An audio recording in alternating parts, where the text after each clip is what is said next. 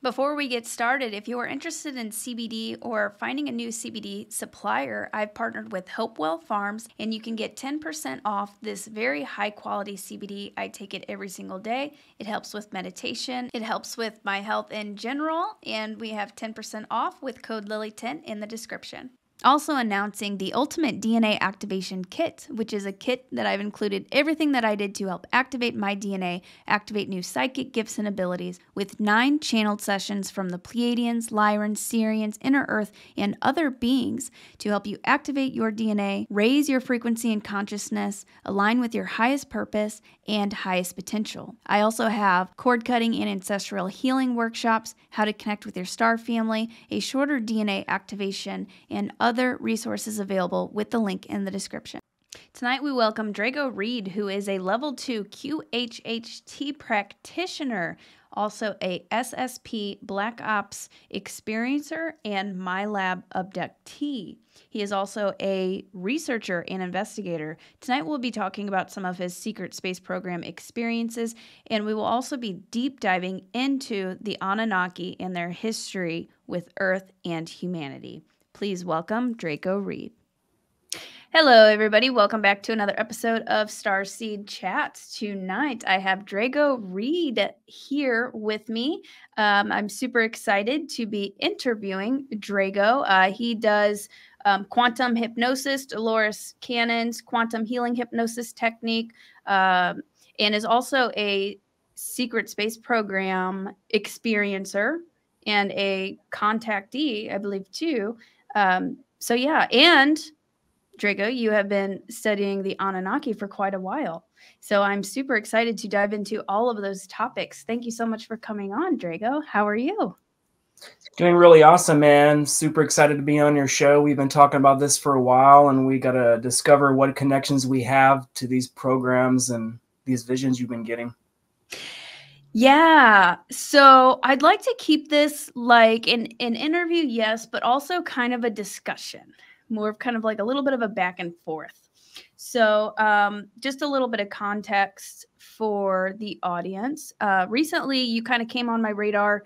I started seeing you on social media, and you started a new show on Rumble with Laura Eisenhower. Is it called The Rebel Collective? Yes. On Rumble? Okay, yeah. So I've been seeing you around on social media just suddenly, and I don't know what I was doing. I think I might have been like laying down for bed or meditating or something. And then I just received like a very vivid vision of you and was basically told you need to reach out and, you know, connect. And then I was like, okay, what's going on here? So I know, and right before this, I got some telepathic messages that we have worked together before. So now here we are talking. So, but anyways, let me know for the audience, can you tell us what's your background and kind of a little bit of background and how did you get into all of this? It's hard to summarize my life. I've often attempted to do that, and I've never fully succeeded because it's so convoluted and multifaceted. It's just like, how do you sum up so many experiences in 60 seconds or less?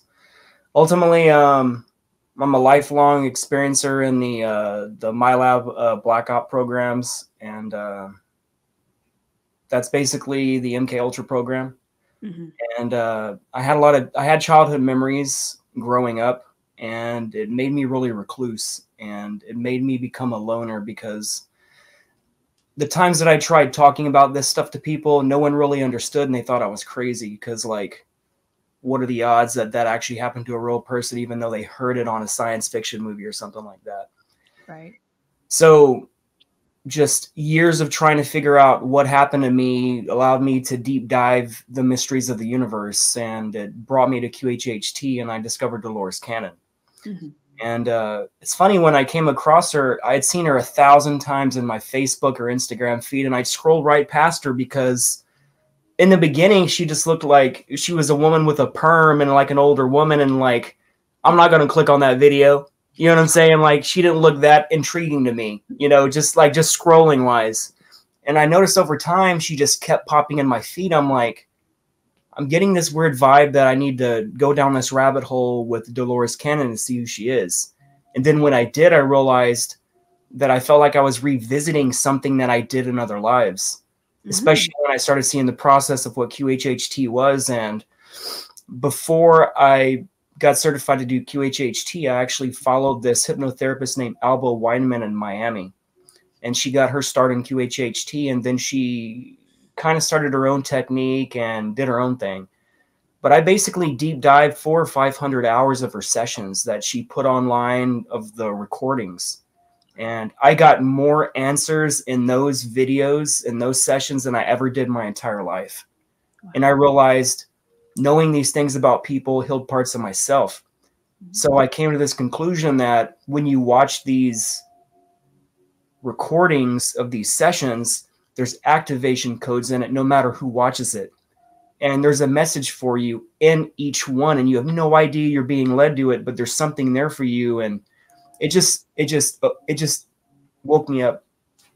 And fast forward now, I've done over 500 individual person sessions with QHHT, and it's getting to the point where I'm getting so known in QHHT that I'm verifying a lot of people in the Secret Space Program, MK Ultra, satanic ritual abuse cults.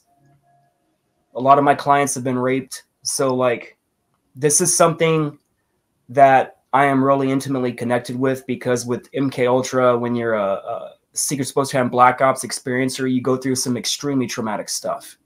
Right. And I guess this allowed me to connect with everyone in a way that most people can't connect to people, because unless you've witnessed or been through these scenarios, it's really hard to truly connect with someone and say you understand when in fact you don't, because you don't know what they went through. Halfway through my awakening, I had a traumatic motorcycle crash in 2005 in April, and I got a traumatic brain injury, and my legal diagnosis is traumatic brain injury, post-amnesic disorder with retrograde amnesia and a form of savant syndrome. So basically, I end up losing most of my childhood around 25. So a lot of those memories that I grew up with, trying to repress and talk about, and a lot of it got blocked, and I only had pieces. And since 2005, I've had pieces come back, but it's really hard to only have pieces of what happened to you when you used to remember what happened. So QHHT allowed me to figure out what happened to myself.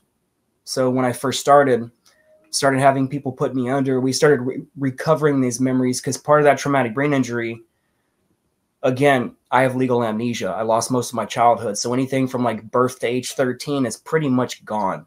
Yeah. And some of those memories I've recovered through either activations or triggers that gave me those memories, or QHHT. And now, fast forward to now. I started the show with Laura Eisenhower on May 15th of this year. And since then, it has been a freaking wild ride, man. And I'm meeting so many people that remember me from these programs. It's insane how many people remember me, and I'm remembering some of these people. So for the first time in my life, I'm to the point where I don't feel so alone. And since people are remembering me, we're telling these stories amongst each other, and we're trying to both remember what the hell happened. And the more I talk to these people, the more the memories activate. So everybody's getting thrown in my life right now because I came forward, and I'm in the middle of that right now, and it's freaking amazing. It's crazy, isn't it? It's pretty awesome. Yeah, it's pretty wild. I had no idea that this is where I would, be. But yeah, it's pretty incredible. So I wanted to ask you, while you were sharing your story, what kind of made you said you were trying to figure out what happened to you. What kind of like weird things came up in your childhood, if you can remember them, that made you think, okay, that wasn't quite normal. What's really going on there? Can you like think of anything, or had you really no idea? You just always felt different, and then once you started doing like the sessions, then the memories started coming up. Well, the thing is, I come from a military family. The guy that ended up raising me, my stepdad. My real dad, I didn't actually know about till I was 13 years old. My mom out of nowhere basically said, "Oh, by the way, the guy that raised you is not your father. You have this other guy that's your father." So I'm like, what? Wow. But anyways, that's a military family. All his sons are all military, which my brothers as well, like half brother, step brother. And the one thing I know is I've always been military since a kid. And I always thought it was normal to be military, being that I came from a military family. And I thought it was normal for a kid to go out to the woods looking for targets, wearing camouflage, painting his face. Like, I remember one of the most distinct memories I have of childhood is going out to the woods myself in fatigues and laying in the rain, allowing ants to bite me in the forest, frozen, looking for a target, waiting for a target, knowing a target will never come, but something in me was trained for patience and disassociation. So I can lay there in the rain, getting bit by insects and not have a physiological or emotional reaction to it, and just be content and just be super focused on what my target will be. And the thing is, like, that military mentality never left. I've always been military. All the past lives I've ever found out through QHHT, a large amount of them are military. And it turns out through QHHT, I found out that I made an agreement before I incarnated to be in the MK Ultra secret space program, specifically Monarch, because part of that agreement, it's funny. We don't know what we're doing on the other side till we're physically here in the physical, what that's going to entail. But basically, I made an agreement to go through the most traumatic torture, period. And that would make me special. It would activate things in me that you can only have done through extreme torture. And it basically unlocks part of your DNA. And it also brings gifts from other incarnations into this body. There's something about DNA that holds all your life memories of other lives. And it's encoded through light from your light body into the physical body, because the physical body is basically, it's almost basically like mathematical information that's interpreted from the light, and then it makes a blueprint of what that energy is. So when I entered the earth realm, I was immediately targeted as a person dealing with portals. And the first memory I have, when I think it was around 5 or 6, I remember the Greys abducting me. And the Greys have been with me my entire life. But part of that memory, I found out years later, it was a screened memory.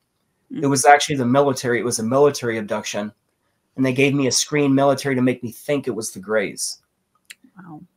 So my lifelong connection with that is I've been in and out of the dumbs my entire life, even till today. Most of the time when I wake up, I think, was I abducted? Right before I go to bed, I think, will I be abducted, taken to the dumbs? And it led me to Tampa, Florida, and I thought that that choice was my own. And then in the end, I figure out that the dumb that they have me in the most is actually in Tampa. And it's MacDill Air Force Base, which is also known as United States Special Operations Command. That's basically the military hub of all the 4 facets of the United States military: Marines, Army, Air Force, all that stuff. And it's all a homogenized unit in one mega location. And the more I started having remote viewing done with US SOCOM, some of the remote viewers weren't comfortable telling me the truth, and they told me that it's classified. Wow. So when you have a remote viewer tell you it's classified, that means they are literally scared to tell you the truth, because they will implicate themselves on something that's in a classified program. So it just makes it all the real when you have all these projects done by notable remote viewers, and like they're verifying your story, and like some of the answers you want, you can't get, because unfortunately it can lead to people getting killed over this. Right. So it's a really touchy subject. Yeah. Yeah. That's why a lot of the time whenever I get any like memories or communication, I'm like, am I even supposed to know this? Is it safe to know this?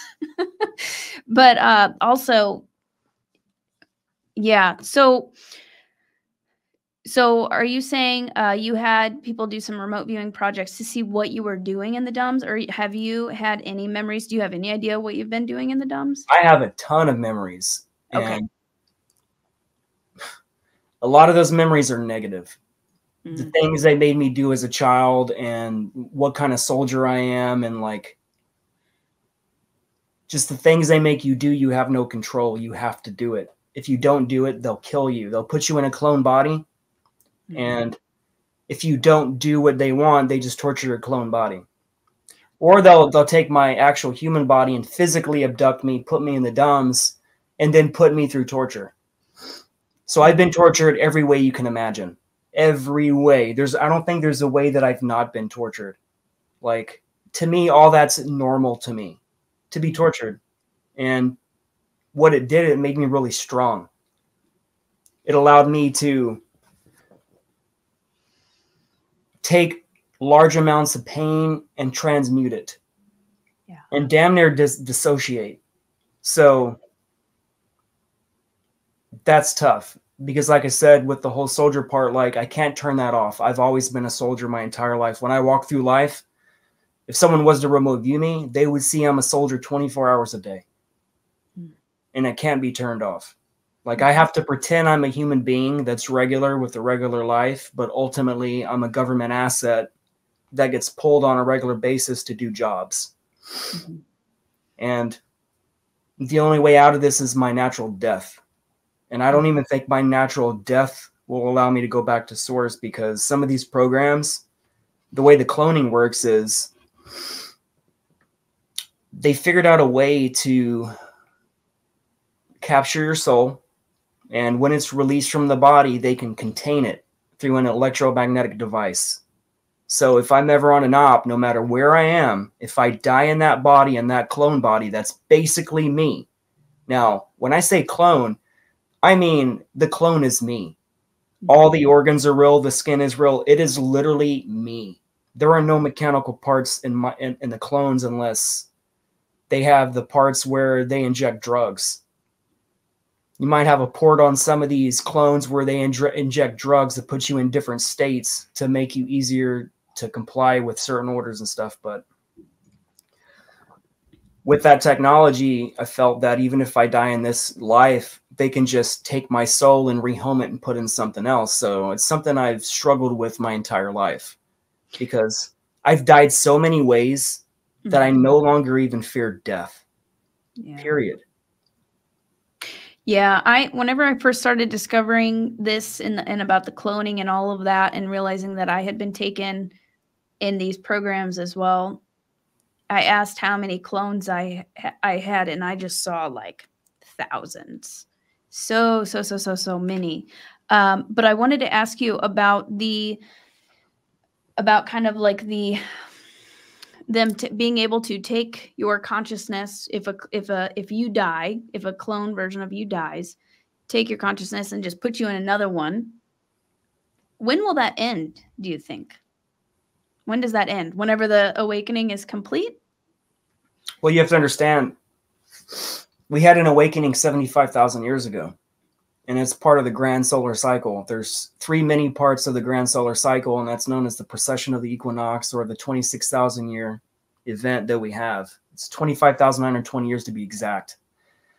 And typically at the end of each precession of the equinox, a single revolution around our main sun, we typically will have on the way back, we are eligible to go to the next dimension. If we've learned our lessons, we've integrated the karma, we've done all that. The problem is, around 75,000 years ago, for the grand cycle, the Draco were there and other beings were there when people were releasing their physical forms and going into spirit to go to the next dimension, the next level, the next whatever reality they signed up for after they processed all their karma. And they started trapping the souls when they were leaving the planet. Jesus. So a lot of the souls here a lot of them are first timers because they got through the filters of that control. And a lot of us are here, not me specifically, but I've been here a lot in different lives. I've been in Egypt, Atlantis, all that stuff. So I've been at the epics of all these major events on Earth. So I could store this information for an event at the end where I can have everything culminate together, and I could bring all the skills of all my lives together into one physical body.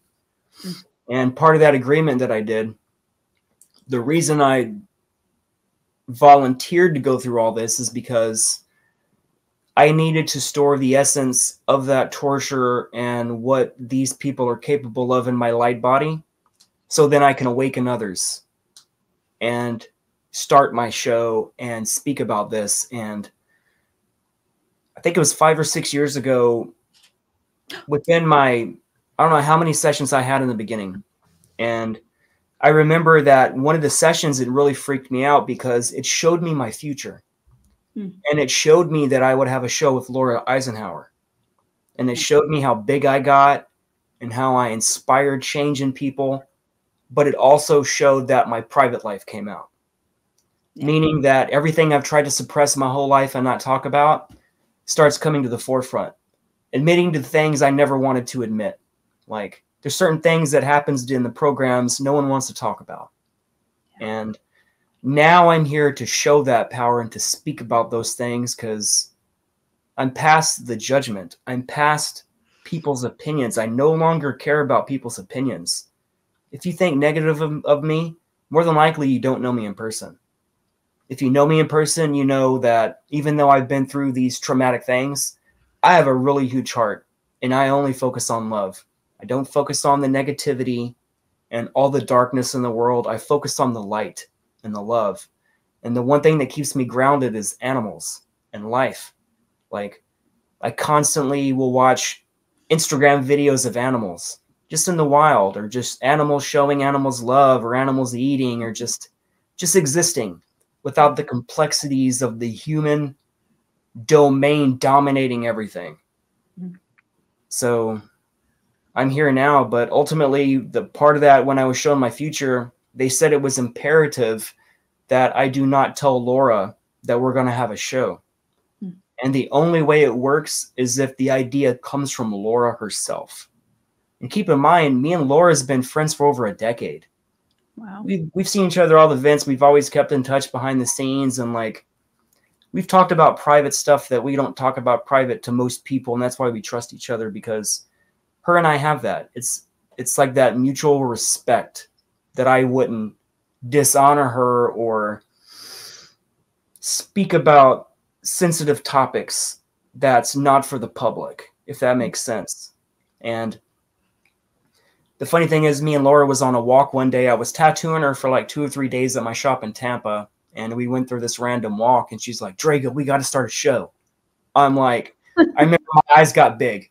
And I remembered, I said, I closed my eyes and I said in my mind, this is the moment that I was shown. And I couldn't believe that was I have goosebumps right now. My hair's standing up. But to be told that 5 years, 6 years before that, and then it happened the way they said it would happen. And then my rise, how I'm getting so known so fast, and everybody's coming out of the woodwork remembering me from these programs. It's like I was put on this accelerated path where all these alignments would start seeking me immediately the moment I stepped forward into that truth. But the fear kept me back for the longest time. So now I'm in that truth, living it. Wow. That's incredible. I love that. And also, I love that you are a tattoo artist. I might have to come down to Florida and visit you and get a tattoo. That'd be awesome. I've been tattooing since almost the end of the 90s. So that's a pretty good time to be a tattooer. I've been tattooing well over half my life. I love it. My dad was a tattoo artist growing up, so I grew up around it. It's a fun lifestyle, man. It's just like, I've seen 18 countries because tattooing paid for it. Like, every dream I've ever achieved, tattooing did that. So taking that art and everything that my light body is, it's creator energy. I come from something called the Golden Phoenix Fire.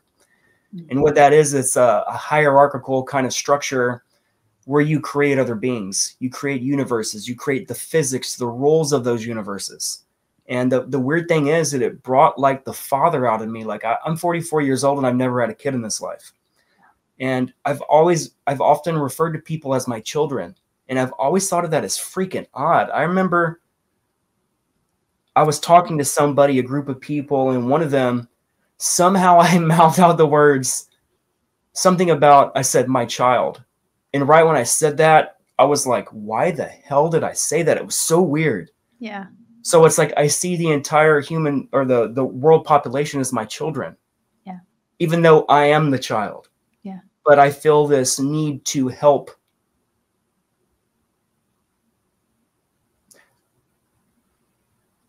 When I do shows, I give analogies as if I'm talking to a 6-year-old child. And that's what Einstein says. He said, if you can't convey an idea to a child, you truly don't know nothing about that subject. So I realized one day that these analogies are for the children. The children will be watching my shows when I pass, and I will be inspiring a change that it's hard to even fathom. And that's one of the things that I was shown in that QHHT, the impact I will make on this planet. And it is freaking huge. And it was a lot of pressure for me to see that for the first time and see that my past comes out. And like, it was a lot, man. It's like saying, hey, I'm gonna light this big ass fire. I'm gonna need you to just walk into it without stopping. Just walk into that fire and see what happens. Yeah. So I did. Yeah. That's amazing. So I have a question with the programs. So I mean, how many of us do you think there are? Out of the Starseed community too, do you feel like there's a pretty damn good amount of people who have been taken into these programs, and maybe they will, the time is starting to come. Well, I had no idea until I was like smacked right in the face with it about almost 2 years ago. And then it took me another 6 months of denial before I was ready to accept that something like that had happened. But yeah, do you feel like there's a lot of people who are in the programs that are about to wake up? Intuitively, I feel that there's hundreds of millions. Yeah. And that more people are a part of this, and it's become an archetype for this planet. Mm-hmm. Where they abduct you and you have no idea about it. Because most people, they're not meant to know these memories. Right. Because anyone can say, I'm not in a government program. I've never been anything like that. Ultimately, you have no idea what you've been in. Because the blank slate technology they use, they remove all your memories. And they can remote view the future for possibilities of you talking or any of the blank slating not working. And then they can readjust that stuff to make sure that optimal timeline means that you're asleep your entire life. And the mission you had on this planet to achieve never happened. And that basically you thought you're this regular human. The whole universe is chaos. And I'm living this random life. I went through this random set of events and then I die. But the entire time you were under this veil, not realizing you were part of something deeper and more important, because you weren't authorized to have those memories. Or there might have been a certain program running in you where you never even thought about it. Mm-hmm. And you have to realize this planet is an indoctrination planet now. It's been taken over. It used to be a good planet, but the problem is the dark kind of took over it. And they put almost like a reality over a reality. They took something that was created by source, and then they created and overlaid it with something that man-made. Man-made technology overlaid, you can call it the Matrix. Yeah. Even though all this is an illusion, and technically we're not in two separate locations right now, and we're looking into this computer, technically the computer don't even exist. Mm-hmm. We're all just one mind. And we're all here to basically separate ourselves into male and female and all these different archetypes, so source can figure out what it's capable of. How far can it go? What can it experience? What can it achieve? And this is where most people are at right now. And they don't realize that they're part of a deeper picture. And they have this veil of forgetfulness over them. Mm-hmm. So a lot of the people that I put under with QHHT, none of them suspected they were in programs. Mm-hmm. And for some reason, I keep getting sent people that are in the programs. Yeah. And a lot of these are major people, mm-hmm. like major show hosts and all that stuff. And they had no idea they were connected to this. And one interesting one was Matthew Mornian. He runs Remember Your Mission on YouTube. And he's a fun guy. And he ended up coming to my house. He lives in Florida as well. And I gave a session to him. It was a 5-hour session where he was under like 5 hours. Wow. Normally, I put someone under an hour and a half, 2 hours max. Wow. This was a 5-hour session. What we uncovered in 5 hours blew both our minds. He was shown that he was in the dumbs with me. And we went through all these different programs, and he didn't know what to think about that when he woke up, because to this point, he never considered that he was in those types of programs, and he was here to uncover those programs through his show and talk to other people and not even realize he was an experiencer. So a lot of the people I'm coming across, when I put them under, I ask, are they in a government program? Is there another life going on outside of their current memories that's being blocked? A lot of QHHT practitioners don't ask this question. They get shown typically a past life or the current life, depending on how bad your current life is. Most people get shown another life.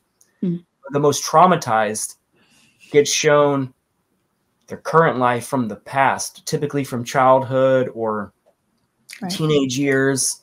And that one moment affected them to the adult they are today. So I would say those are more seldom versus people getting shown otherworldly existences, or them in extraterrestrial bodies, or them in Atlantis. Like, so I get all the cool sessions. Yeah. And I've came to this conclusion that Dolores has this term called digging potatoes. And that's what you would describe as an average QHHT session. Where, no, I can't say the average. I would say that sometimes people get shown a mundane life where basically nothing major happened. They were shown their birth. They went through their entire life. They went to the day of their death, but nothing really happened. Mm-hmm. And I don't get a lot of those anymore. Yeah. And it seems like there's two different types of QHHT practitioners. One are the esoteric and occult versed, meaning that they've done the inner work. They've studied the ancient civilizations. They know about extraterrestrial existences. Then you have the other people, meaning that they don't know a lot about these realms. And the times that they're presented a client and they're talking about extraterrestrial stuff, that session might contradict what their belief pattern is. Mm-hmm. They might be a fundamentalist Christian and think that there is no reincarnation. But truly, if you study the Bible, go back farther. You can read the Pistis Sophia. You start reading the Sumerian tablets, which talked about Jesus. And Jesus taught his inner circle reincarnation is real. It was the Catholic Church that took out reincarnation. And they did this in 325 of the Council of Nicaea. And then in 750 AD, they made it illegal to believe in reincarnation, punishable by death. Wow. So before modern times, reincarnation was something we talked about openly to the masses. Mm-hmm. And it was basically Enlil, his other name is Yahweh of the Old Testament. They removed a lot of those connections because it was a mechanism of control. If you tell people that their life is finite, mm-hmm. and when they die, there's nothing, that doesn't really make you want to live life, because it's like, it's a lot of pressure. You have this one single life, and everything that happens you think is chaos, and it could be nothing but catastrophe. Mm-hmm. And it's almost like you punish yourself because you never truly did anything in life. And to think that when I die, I had no purpose, mm-hmm. I did nothing notable, and then I die, that can really mess the soul up. Yeah. Yeah. So I actually wanted to talk about the Anunnaki and ask, where do the Anunnaki fit in all of this? I would say the Anunnaki starts with the Orion Wars, and an event that went back to the Draco invading Lyra. Mm-hmm. And I believe that the Anunnaki are the original inhabitants of Lyra before they had to disperse to other star systems during this war with the Draco. And they went to Sirius, didn't they? Yeah, one of their biggest outposts is Sirius B. Okay. That's why they depict a lot of the Sirius stars in a lot of our Sumerian depictions, along with the Pleiades. So two of the biggest strongholds of the Anunnaki is the Pleiades and the Sirius star system. Okay. So, for example, like Sirius Radio, all these brands show you the membership of who they're connected to. So Sirius Radio, Sirius is known as the dog star. Marduk means the son of the dog. Mar is the son of, and Duke is dog. So they're showing you the connection and personifying it as Sirius the dog looking up to the stars, because that's the logo. So their story is embedded all throughout culture. It's everywhere. Their symbols are everywhere. The Anunnaki symbol is the cross. Then you mix that with the X. You put that together, that's the cardinal directions. The Anunnaki brought forth the directions. They brought forth mathematics, and the introduction of time. They invented time. Before time, the construct, we just existed. And we didn't measure it all like they do, because when they invented time, it's a way to have commerce pay off the maximum. Meaning that if you can have a group of souls meet an exact sliver of the rotation of the sun in the sky, you can get the maximum amount of work and or money from creating that time structure. But also the second thing you do is you inadvertently convince the person and the human that they're living life in a linear fashion. But time is not linear. It's all a construct. And for example, like when you sing someone the birthday song, at that point, the soul's forced to acknowledge the physical year and accepting it. Therefore, their body ages one more year, starting with that song. Mm-hmm. So you'll see a lot of young people that don't necessarily celebrate birthdays. Sometimes they say, I don't really celebrate my birthday. I don't focus on it. A lot of those people, they look young as hell. Mm-hmm. And it's a subconscious program. So again, it's a spell. You're singing out a spell, trapping them in time. Mm-hmm.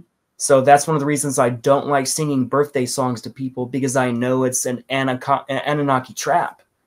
And it's jacked that a lot of our...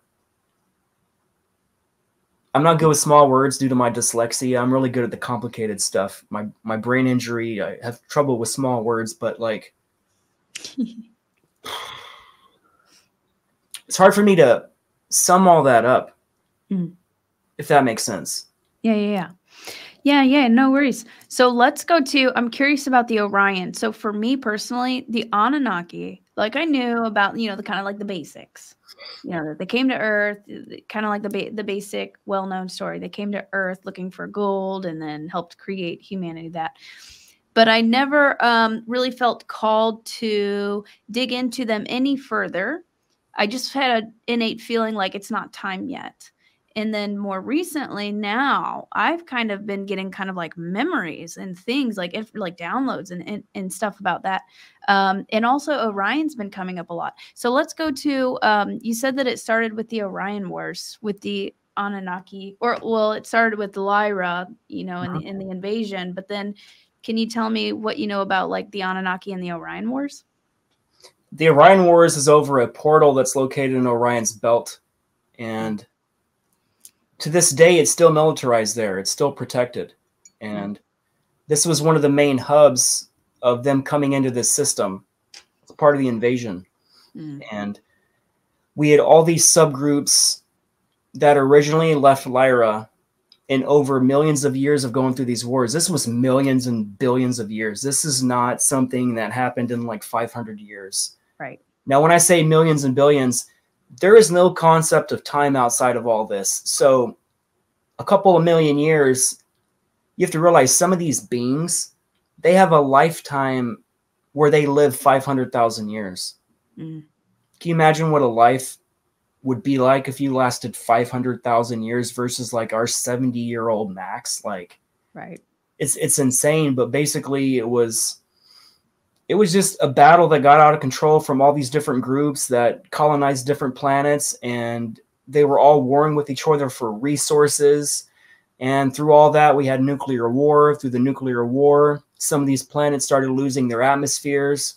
And the Anunnaki, their planetoid Nibiru, it's not really, I wouldn't say it's classified as a planet. I would say Nibiru is kind of more like a Death Star. And from all my study is the Anunnaki were in charge of a lot of this part of this sector of this universe. And when the Draco came, they were actually dumped in Alpha Draconis. They did not originate from there. They were dumped there. And in their genetic memory, they mostly remember Alpha Draconis. And one of their biggest strongholds there is Thuban. That's basically their main outpost and planet where the queen is. And our planet Earth is basically an amalgamation between Draconian rule and Anunnaki rule. So all of our world religions were mostly started by the Anunnaki. Almost all of them. Even the ones that are polar opposites of the main religions, the ones that would battle, it was created by the Anunnaki as a form of perpetual control of the planet. So like Yahweh started Christianity. And that's Enlil. That's Enlil. That's the most evil of the Anunnaki brothers. Then you have Enki. And what wanted to wipe out humanity. So the Bible is a book about the view of the most evil brother fighting the lesser brother, if that makes sense. So his brother, he would call him Lucifer.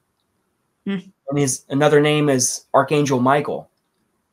People don't realize that the archangels, they are Anunnaki. Like, they are from the house of El. El is God. The highest God is called Elion, or Anu.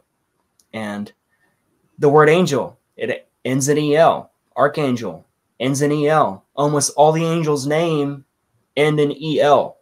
They are the house of El. So you had Enlil have Christianity. He fought against Jesus. He was not the father of Jesus. If you read something older than the Old Testament, you read the Pistis Sophia, and Jesus said, Enlil is not the true father. He is a flesh and blood being that can die, and he's controlling people, and he was there to show people Yahweh Enki's control, Yahweh and Enlil's control. And that was ultimately the fight. And Enlil literally had Jesus crucified and killed. And we think, like, if you think about it, if you add up all the people that Yahweh was responsible for killing, it adds up to over 6 million people, just combining a couple of Bibles and other texts. It's over 6 million. Because remember, Yahweh, he didn't like other gods. He was extremely jealous. He told his emissaries, when they get to certain lands, murder all the men, take the women and children as sex slaves, eat the other bodies. Like, it was heavily based on cannibalism, which is not talked about a lot. And like, a lot of the offerings that Yahweh would take would be physical flesh. I don't know how many times in the Bible where you had to give tribute a human body that was either alive or you had to kill it yourself. And they took literal flesh tributes. So if you think about it, if you're a Christian and you truly read the Bible, you cannot tell me that Yahweh is good. And if you do, you are programmed and you are blind. I would say reread the Bible, and this time truly read the Bible. So that's what I did when I was young. I started reading the Bible and I started realizing this is some dark stuff.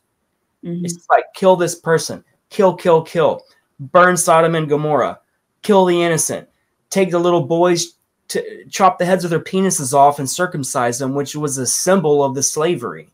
So like, there's all this negative stuff that was being done to humanity. And to finish that story, it was Enlil, Yahweh, he sent Angel Gabriel, and the Gabriel name is actually a propaganda position. He was sent to Muhammad to start Islam. It was Archangel Gabriel who went to Muhammad that forced Muhammad to read and write to then dictate what the religion would be that would then be the antithesis of Christianity. So you have these two different warring religions that are constantly fighting, and there's never an end. Like Allah, for example. Allah is the son of one of the Anunnaki, you know? Mm-hmm. And then the Anunnaki appeared as Marconi when he went to Joseph Smith to start Mormonism.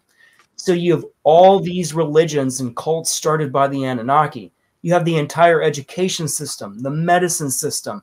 Everything is Anunnaki. This is by all intents purposes an Anunnaki planet. But it always wasn't.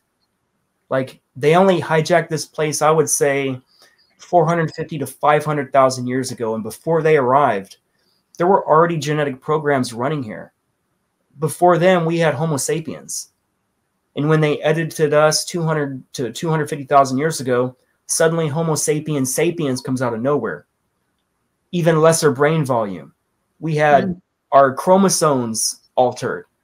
We had telomere caps put on our chromosomes. And they even left the mark of the Anunnaki in our DNA. They left their symbol. You can literally see the symbol in our DNA as a signature showing that they own us. Wow. So are there any benevolent Anunnaki? Yes. There are factions of all sides. Kind of like people say that Draco are all evil. That's a lie. Right. That is not true, because all beings have a spark of light inside their heart.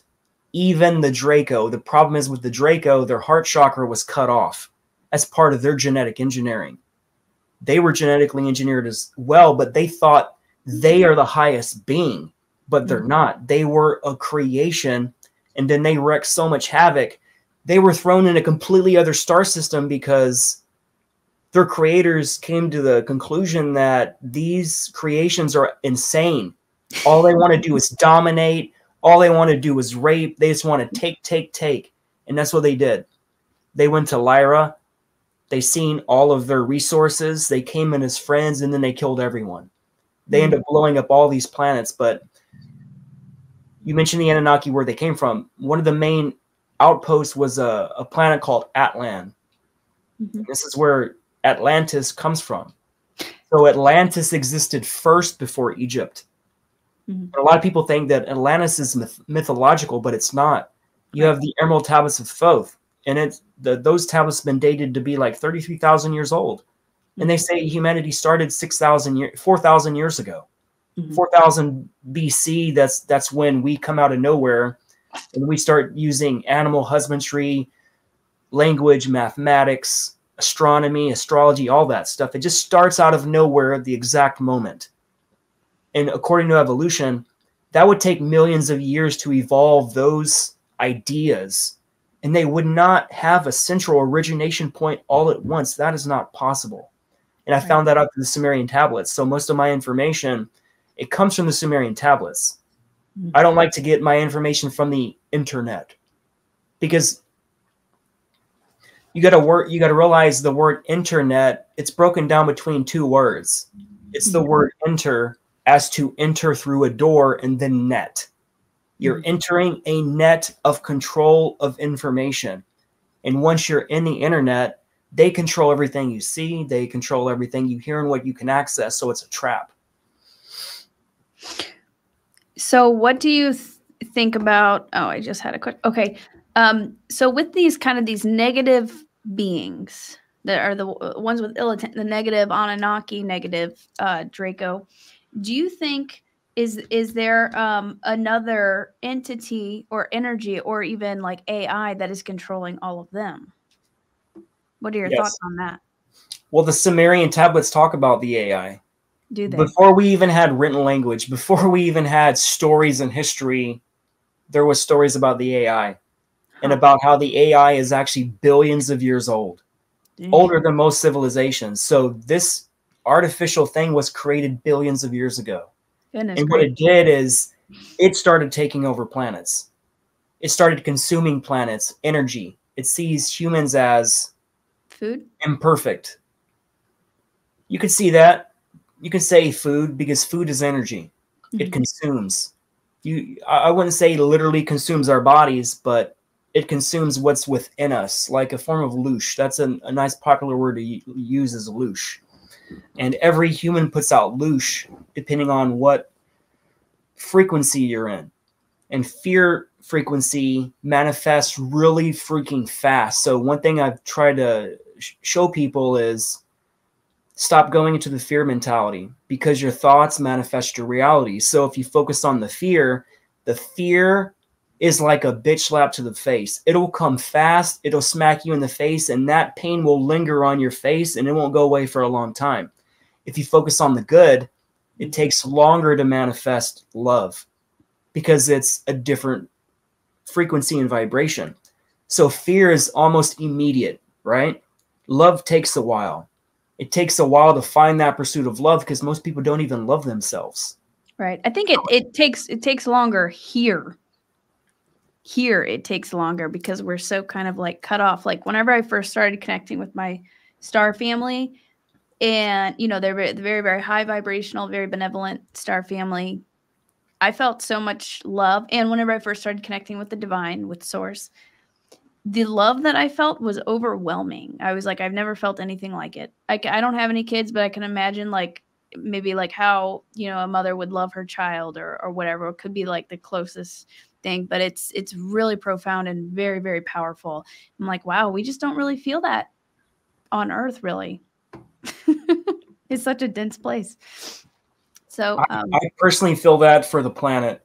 I am literally responsible for getting everyone out of this. Part of one of my agreements is I put my body on the line, risking death and torture even more to talk about these things. And one of the things that held me back most of my life was the fear of them doing this again, where next time I don't get to escape.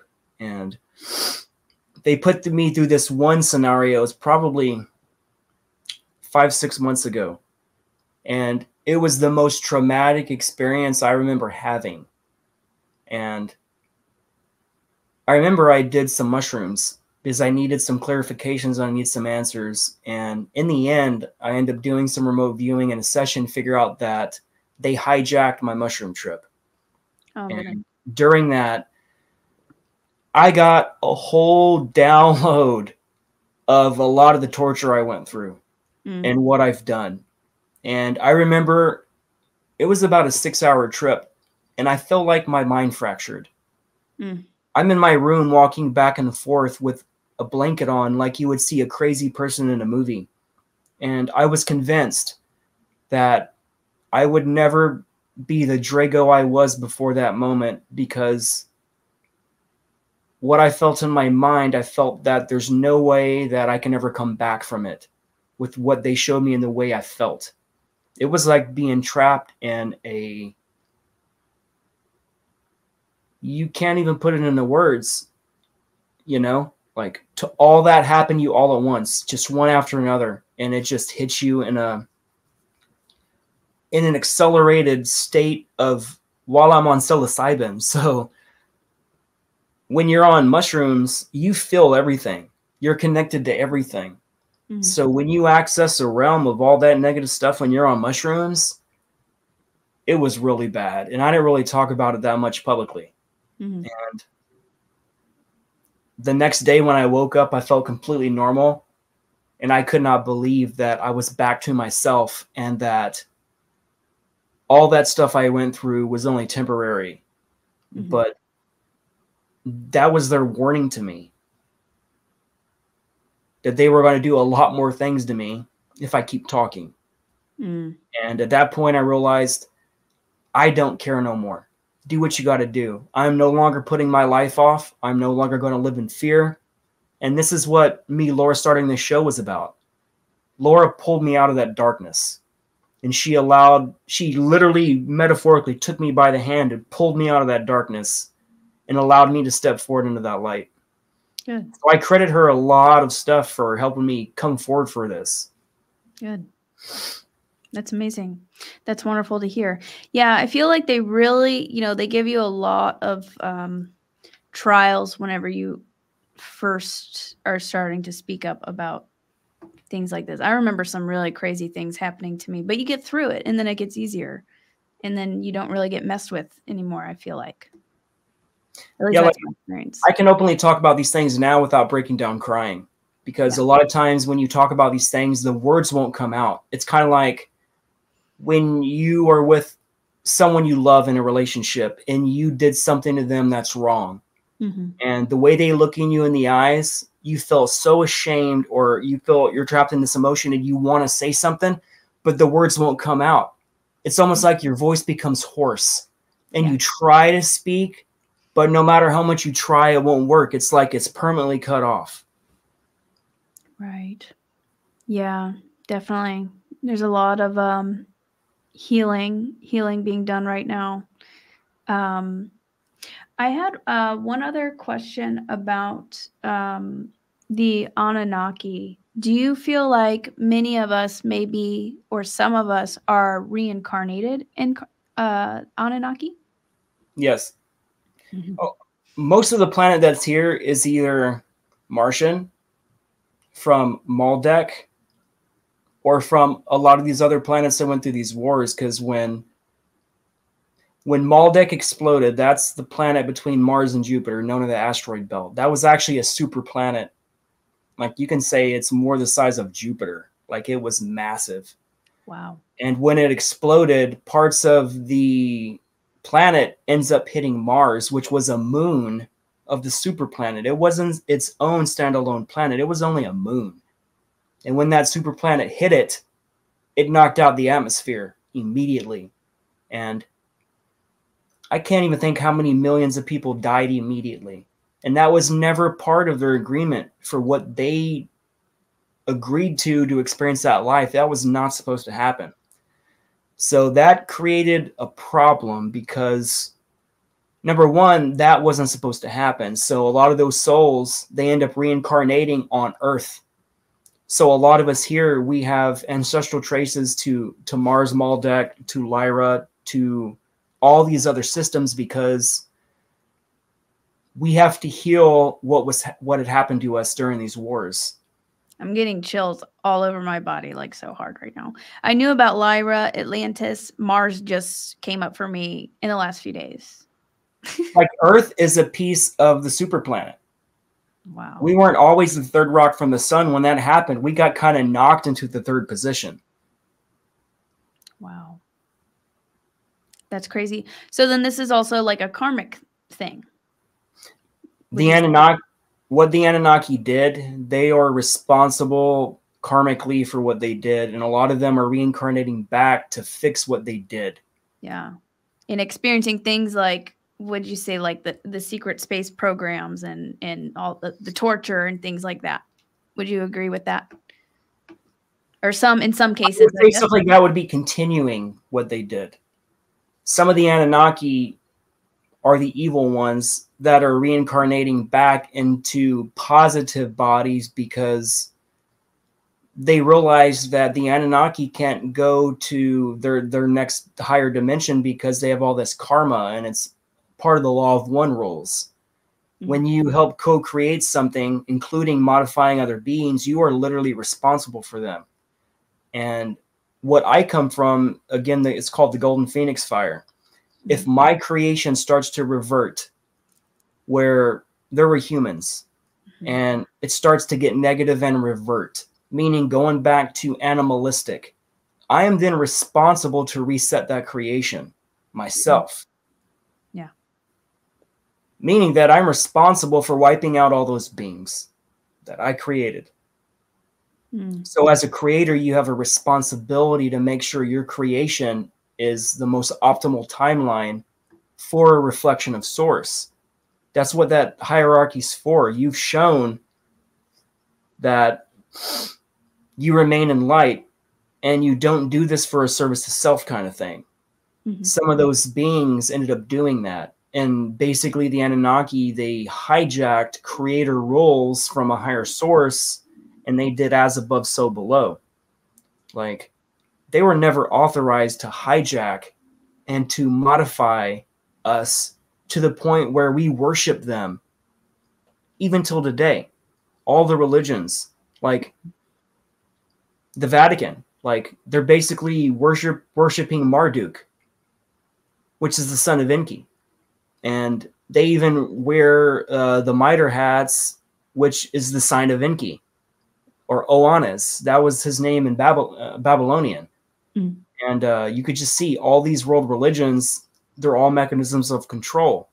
Mm-hmm. So unfortunately, they are still in control of this planet. And this is what we have to uncover and show people, that all religions, except almost dang near Taoism, are mostly mechanisms of control. And they make you think that you're not source, or you don't reincarnate, and you're just the same as an animal. So what do you think about some of the people who say that the Anunnaki will be returning? What are your thoughts on that? Do you have any thoughts on that? Okay, so for a while, a lot of the Anunnaki left. And the reason they left is because the humans, they couldn't take the fact that these gods not only were bigger than humans, but they were openly controlling the masses. So there was a lot of revolts that happened, especially during the Pyramid Wars in Egypt and all that stuff. And the Pyramid Wars, they went on for a long time. What do you mean Pyramid Wars? Okay, so after we left Atlantis, after that deluge, there were mechanisms of it. Okay, so Atlantis wasn't just an island. Atlantis was an entire territory of the planet. Like Atlantis was a large chunk of the planet because that was the Anunnaki. When they got here, there was these beings called the Lemurians, and they ended up warring with the Lemurians and they ended up wiping them out.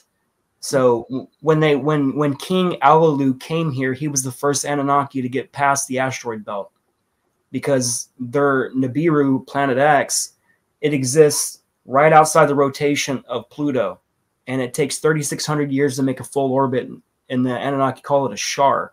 Again, 3,600 years.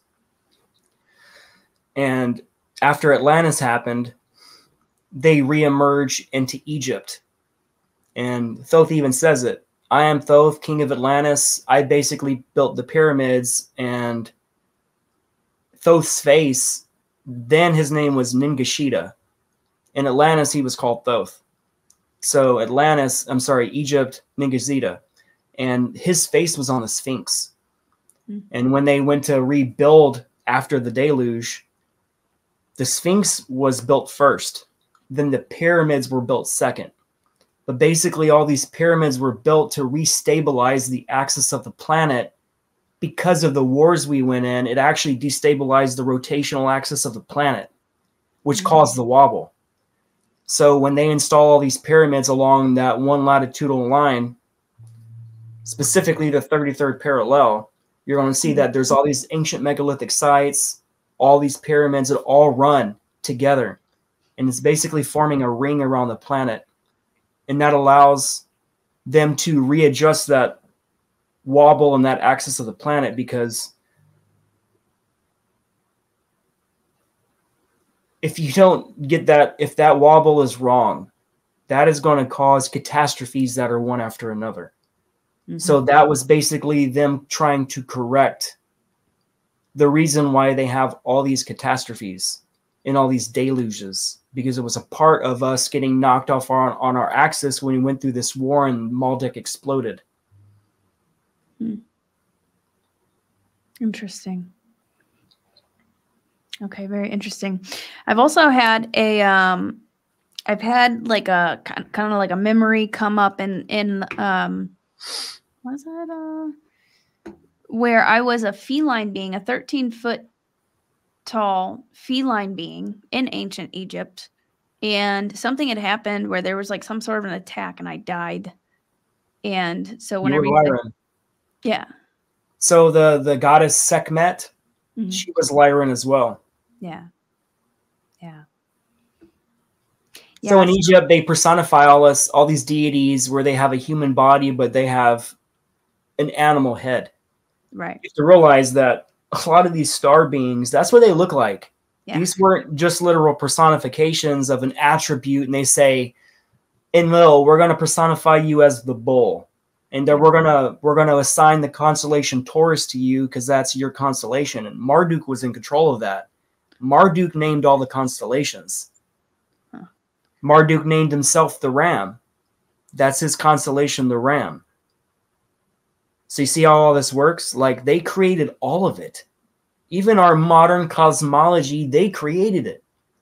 So every facet of everything on this planet was co-created by the Anunnaki. Wow. Okay. So with you had mentioned before this that you're going to be interviewing somebody who is Anki reincarnated. Do you think that there can be multiple people who are maybe have a part of his consciousness, or maybe what Dolores Cannon says, maybe it's been imprinted, like I Joan of always Arc? ask if it's an imprint. Most QHH people do not ask if they are imprints, meaning an imprint is basically if you, Lily, was to incarnate on Earth and you had a limited amount of lives where you didn't have certain skills or certain memories, you use an imprint, meaning that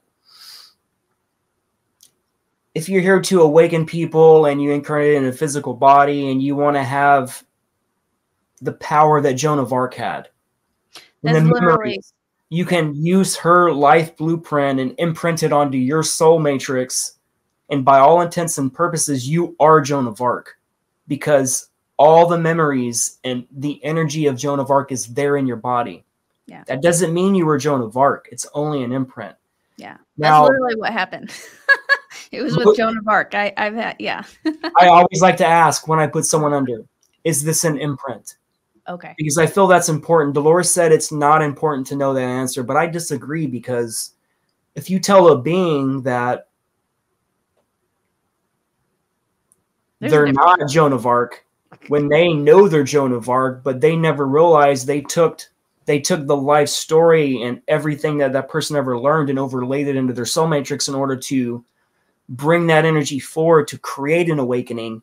Yeah. They don't like to hear that.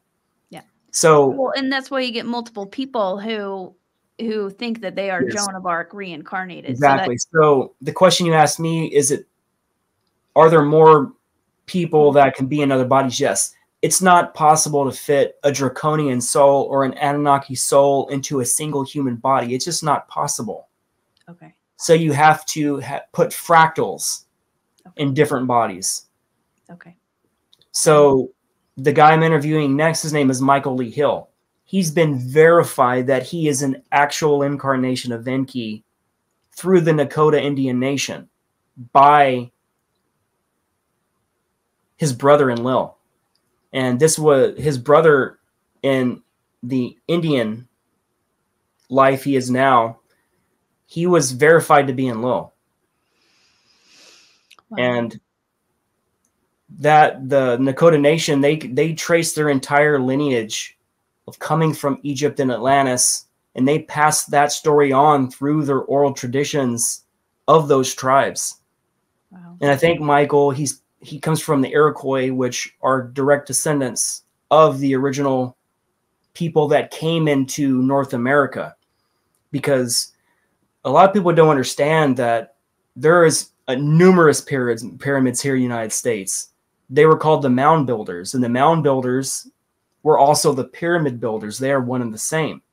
Yeah. So we have all. I have the biggest mounds in the biggest mound city in the whole continent is 45 minutes away from my house.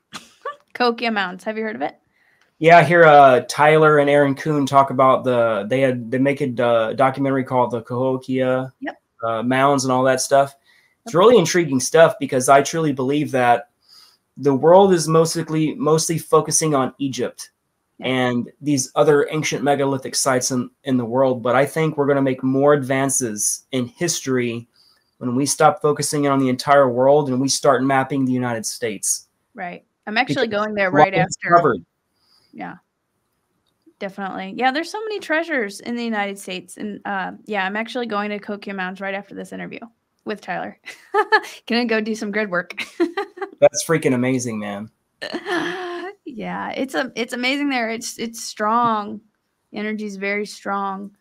Okay, well, so that makes so much sense. So you think that, just to recap that, like Anki, there could be multiple people who have fractals of his consciousness or soul living at Yes. the same time. Okay. Okay, interesting. Very, very interesting. Man, there's so many more questions that I would like to ask you, but I do have to go to Kogia Mountains right after this. So I guess we can go ahead and wrap it up. But I think I would like to have you on again. That would rock, man. Yeah, it was so great I love talking with talking about the Anunnaki, so. yeah, we could go. There's a bunch of other questions that we didn't get to, so I would love to do a part 2. Do you have any kind of like last words that you would like to share with the audience, and then would you like to share where people can find you? I'll be doing a talk in April at thealienevent.com. It's at I think it's April 11th through the 14th. I'll be doing 2 separate talks, one about my secret space program experiences in QHHT, and I'll do another lecture about the Anunnaki. Wow. Then I'll be doing another talk at the Disclosure Now conference at St. Pete Beach at the Serrata Beach Resort in July, the second week of April. I'm sorry, the second week of July. So that's going to be a lot of super soldiers. Yeah. So if you want to go down that Anunnaki super soldier realm, that's the show to go to. Yeah. Other than that, I would say follow my show. I have 2 shows on Rumble. One's with Laura Eisenhower called The Rebel Collective, just Rebel Collective on Rumble.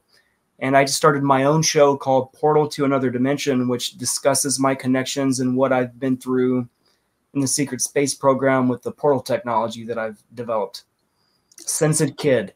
And they've just used me for that my whole life. But if you guys want a QHHT session, you can find me at fractaloflight.com. And all my sessions are in person only. I do not do beyond quantum healing, meaning that I can do this from the internet. Dolores Cannon has very specific rules, in person only. So if you want a next level session, come see me in person, meet me in an event, or you can go to QHHTpractitioners.com to find someone near you. Beautiful. Thank you so much. It was so wonderful having you on, and yeah, we'll be in touch. Awesome. I look forward to the next one. Thank you. And everybody, we've been recording for 1:11 at this time. Everybody have a good night. Don't forget to like this video, drop a comment, and check out Drago's information. I'll have links in the video description.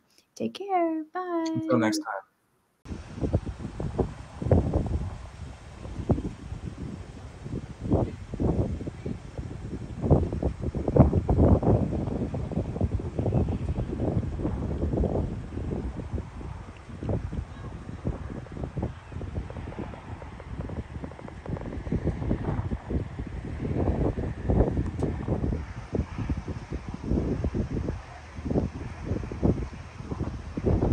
Thanks for tuning in. Don't forget to like this video, drop a comment, and I hope you enjoyed the rest of your day. See you later, Star Brothers and Sisters.